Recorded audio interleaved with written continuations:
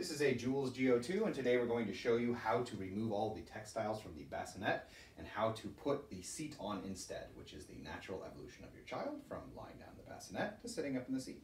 Okay, we're going to start then with removing the textiles from the bassinet, and the first thing to do is to take off the handle, which we will be replacing later and will double as the bumper bar for the seat.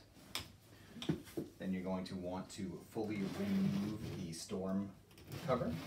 Just zip it all the way around to the other side, and then it pulls right off. Okay, I'll pull back the canopy so it's easier to see. Next thing you're going to want to do is remove the mattress. And then there are 4 flaps held in place by Velcro along the walls of the bassinet. I'm going to open all of those up. And regarding the 2 in the back, this is actually an extra piece that needs to be removed. There's a zipper. Just zip it all the way around, and you can completely remove this piece.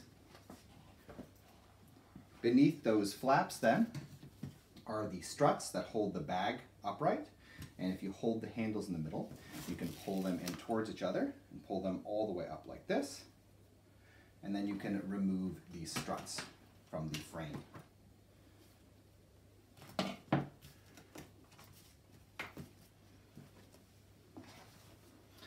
The last part of this is going to be unzipping the bag itself from the frame. This occurs in the lower front, and the actual tag for the zipper is on the bottom. So you're just going to want to zip this all the way around.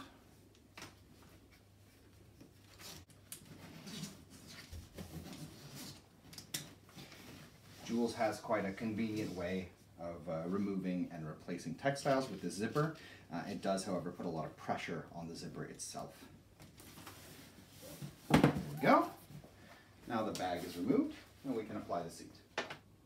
Okay, so putting the seat on, we're just going to attach it in the front again and pull that zipper all the way around the side, just as the bag was attached.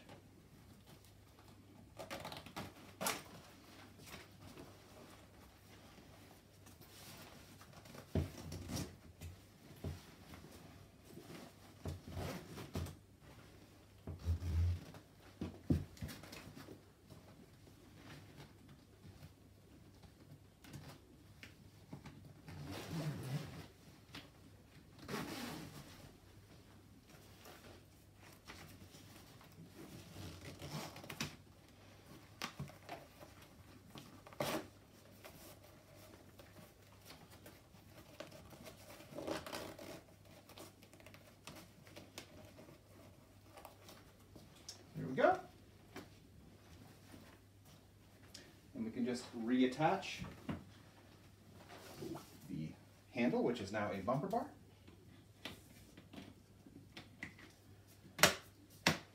And you're set to go.